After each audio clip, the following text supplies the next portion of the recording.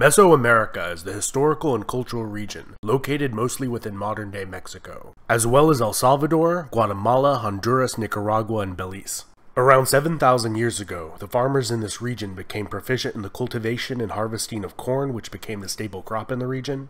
They also farmed chilies, beans, tomatoes, squash, and cocoa. The Olmecs were first discovered from the many large stone helmeted heads they left behind. Were the first to develop a written language in the Americas, large cities, pyramids, ritual ball games, chocolate drinking, a complex calendar, and pantheon of animal gods were all features of Olmec culture, which were passed on to successor Mesoamerican civilizations. More than any other material object, the Olmecs prized jade above all else. They created expansive trading networks that stretched hundreds of miles to obtain this precious mineral. The Olmec civilization was destroyed in just as mysterious a manner as they appeared. A successor civilization maintained their culture in a diminished fashion and endured for several hundred more years in the Northwest. But as the Olmecs faded away, several prominent civilizations began their ascent along the old Olmec trading network. To the south, the Zapotecs arose from the union of three distinct populations who had waged war on each other for hundreds of years. They either banded together or united forcibly. On a mountaintop, bestriding the three valleys, a magnificent capital city was built. At its height, the empire ruled over 1,000 cities and towns, administered from 15 palace complexes. The Zapotecs developed an early calendar system, and as many scholars have postulated, the earliest glyphic script in the New World, beginning before 600 BC, and directly related to all other scripts in the region. The Zapotecs stand out as being the longest continuous civilization in the region. Their capital fell into gradual disuse and abandonment after 1000 AD. Although their empire would deteriorate after a long period of intermittent decline and foreign domination, they would continue to exist as a smaller kingdom, all the way until the arrival of the Spaniards in the 16th century. To the Zapotec southeast, the pre-classic Maya developed large urban cities, monumental architecture, a Mayan script, and political institutions, including divine kingship. In contrast to the unity of the Zapotecs, the Maya would primarily wage war on and compete with other Mayan kingdoms. To the north, the city of Teotihuacan began to dominate. Beginning as a religious center, it attracted a flood of migrants from all over the region. The metropolis had a staggering population of over 100,000, and perhaps as much as 250,000, making it one of the most populous cities on Earth at the time. In contrast to nearly all other ancient metropolises around the world, the citizens of Teotihuacan enjoyed permanent stone dwellings, often large, spacious, multi-family apartments. Among the city's population, there were many foreign quarters in the city, including a Zapotec district, whom the Teotihuacans seem to have enjoyed a good relationship with. Around 550 AD, virtually all the temples atop the pyramids and palaces in the city were burnt and/or destroyed. Initially, archaeologists had surmised that this was due to foreign invasion. However, the fact that the rest of the city's stone houses, where the city's vast population lived, seems to have remained unscathed and inhabited for a few hundred more years, seems to indicate that the destruction may have been caused by an internal mass uprising against the city's religious and political leadership. As the Teotihuacans faded from history, a tribe from the north moved to the same region, initially appearing to be a vassal state of the Teotihuacans, and then they seem to have been involved in the Teotihuacans' eventual collapse. They were the Toltecs. This warlike people founded a capital, Tula.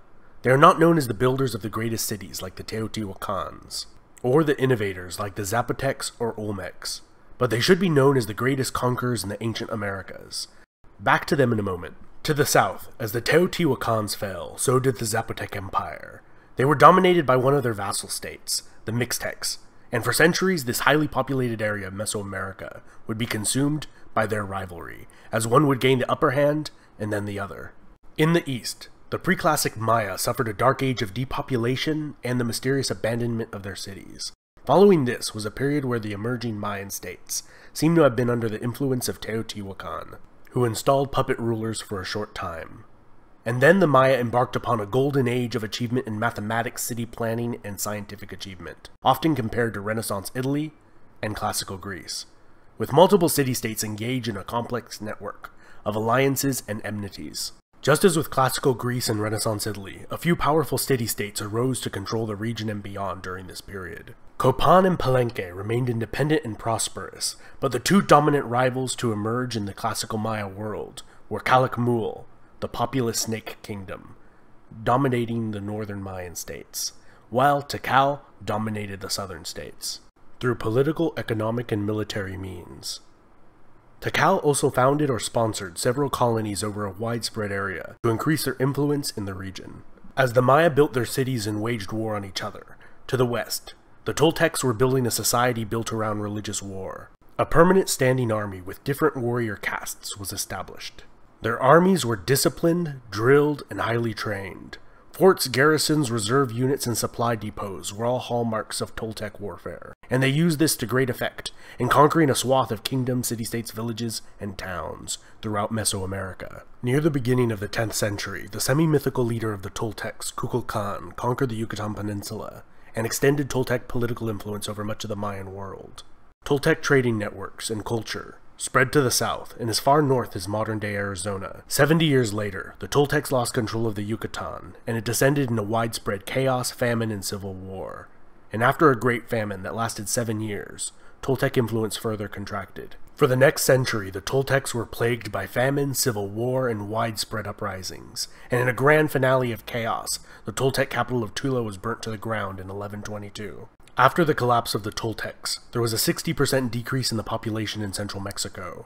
After emerging from that period of chaos, the Maya formed the League of Mayapan.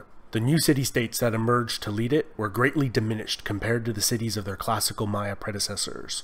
During the centuries following the collapse of the Toltec Empire, many tribes moved from the north into central Mexico. According to legend, they wandered the earth, seeking an eagle with a snake in its beak, perched on a prickly pear cactus. Wherever they saw this would be a sign of where their people would live. In the early 14th century, they found this sign on an island in Lake Texcoco. Here they built a magnificent capital city, Tenochtitlan, with a massive population not seen since the height of the Teotihuacans. This well-planned city was crisscrossed with canals, separating marketplaces, gardens, plazas, ball courts, sprawling apartments, and many palaces and temples. The Mexica quickly gained control of the city-states surrounding Lake Texcoco through alliances and conquest. Although the Aztec Empire was initially conceived and called the Triple Alliance, the Mexica of Tenochtitlan quickly became the dominant military and political force. In the 14th century, two other powerful states developed in the region. The Tarascans, another northern people that migrated south and spoke a completely different dialect. They quickly gained many allies and were seen as benevolent rulers. The Tlaxcalan state arose, which was a republic, ruled by a council of chiefs, which was drawn from all classes of society, who gained their position by service to the state, usually through effectiveness in warfare. Over the next century and a half, the Tarascans and Mexica empires would rapidly grow, and were in a state of near constant warfare with one another. In the east, the Maya Confederation collapsed. The cities went into further decline and abandonment. In the south, the Zapotecs and Mixtecs finally got along with each other. And such was the state in Mesoamerica when the Spaniards arrived in 1519. After landing, Cortes ordered the ships to be scuttled, so that the men would know there was no possibility of retreat, only conquest, and then moved inland. There the Spaniards encountered the Tlaxcalans, who they fought to a stalemate after 3 days of battle. They were able to negotiate a peace with the Tlaxcalans. Together they made an alliance to conquer the Mexica. Together, with 100,000 Tlaxcalan allies, the Spaniards were able to conquer the Mexica. The Spaniards were also aided by the fact that they brought several diseases from the Old World with them, that the Mesoamericans had no immunity to, and a great plague preceded them wherever they went. After and during the conquest of Mexico and the Yucatan, the conquistadors were horrified by the human sacrifice that they practiced, and sought to wipe it out, and all traces of the religion, culture, and history of Mesoamerica, burning many thousands of books, with only a small handful surviving till today. And that has been a brief history of ancient Mexico and the Mesoamerican region. I wanted to focus a lot on the cultures besides just the Aztec and classical Maya, and show how they fit into the big picture of Mesoamerican history. This has been Epimetheus, and a huge thanks to all my patrons and subscribers who help the cost of running this channel. And if you want to check out La Versión en Español, check out the link in the description. Don't forget to like and comment as you like. Muchísimas gracias, señores, damas y caballeros.